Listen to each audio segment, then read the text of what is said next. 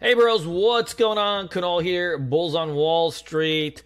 Hey, happy Monday to everybody. Interesting day in the market. We're finally getting the pullback that, we've been talking about, ad nauseum for quite some time. And, it's good stuff in here. Like, we want to see this kind of action. We have now a day 3 of the pullback, and this is to be expected, right? We kind of came out of this flag and we've been just really ripping for some time, and so this is going to be, a healthy pullback. I think it is happening on a slightly increase in volume, but nothing I would say that's alarmist about it. Underneath the hood, we got really extended. I mean, if you go 440 to 480, I mean, that's a lot of points in just a few days. And if you're looking at just right from, the end of April to now, I mean, you're talking 10+%. It's a huge move that requires some digestion, and we had a blow off in NVIDIA right last Thursday, and so we're getting some weakness on that. And then there was some notes out on NVIDIA today, and so that caused a little bit of nastiness. And so NVIDIA's pulled back nicely. Now you're talking about 25 points from its top. And we're kind of coming back into some levels of support now. We've had three decent down days. And I think if we get a gap down on this tomorrow, probably the market bounces up. 25 points is a decent retracement on something like that. It is in a little bit of no man's land, so we'll have to see where it opens up. If we got a gap down on this, then, dude, we're ready to party.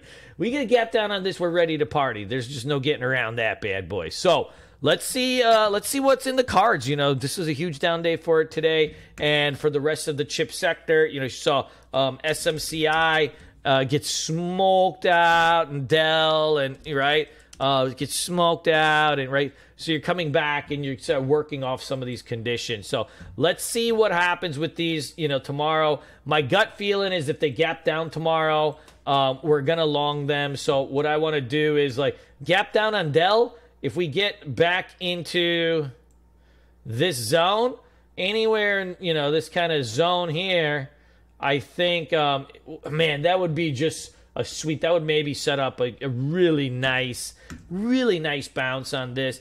I want a gap down in NVIDIA, right? I want to gap down in NVIDIA somewhere for a day 4 stretch. I think that would be really good. The location on this is, kind of shady, but I think the one that's got the good location is Qualcomm on the gap down. So we got 200, and then we got the lower Bollinger Band right here. If we gap down through that, I think that would set up a nice kind of rubber band snapback on the long side. This did have some news out that they were having some compatibility problems with some of their new software that's been causing this. But, those type of things are usually one-off events. They get, bought back up. And it also happened to be the day that NVIDIA's tanking too. So probably a little bit of excess selling. Give me a gap down, and I think we'll be just fine on these. But we need the gap down.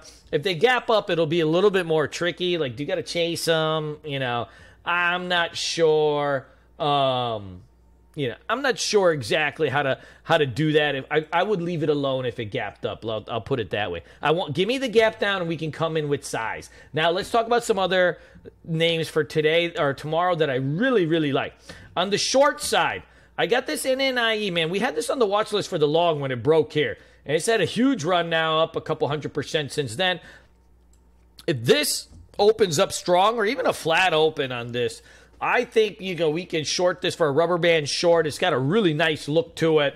Yeah, counter trend trading is a biatch, but this has got just like an awesome, right? It's got an awesome setup on it. Give me a gap up. A firm had a little bit of news out today and had a really nice trend. They're bucking the tech market, and so that's something we love to see, right? You're getting all these stocks getting smoked out. You got Coin here.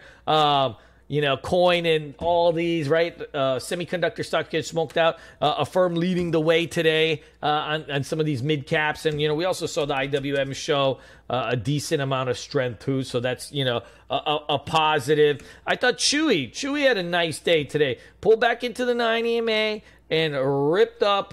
Just an awesome, just an awesome look on this thing. A longer term bottoming pattern has been in the works here. At this 25, just such a key, right? This 25 was just such a key level. Any kind of building over this, I think, is really positive for the company.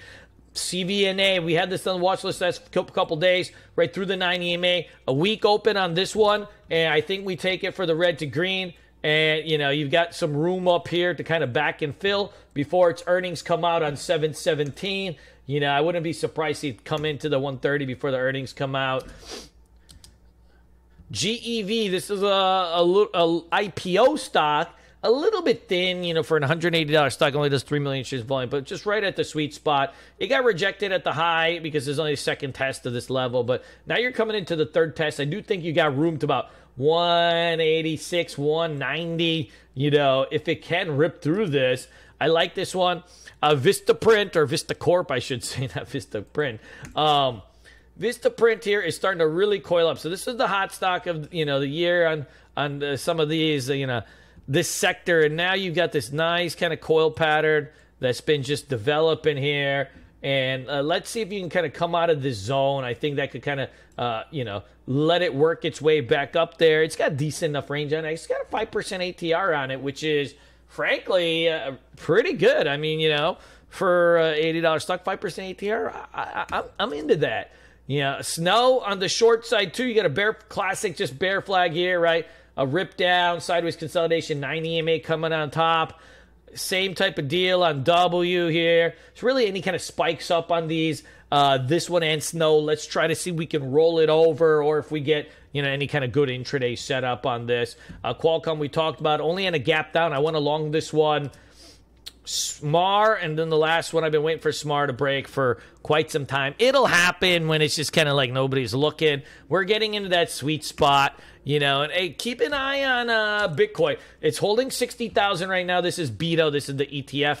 Bitcoin's holding, right above the 200-day moving average. I think their 200-day moving average is like 58,000 or 57,500. You got kind of close to it.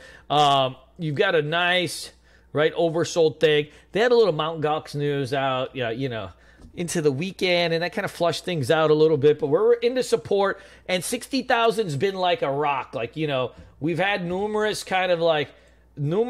inflection points around this area that I think is going to be, a nice spot. So let's see if we can get a little bit of heat on this bad boy too. All right. I love you guys. Peace.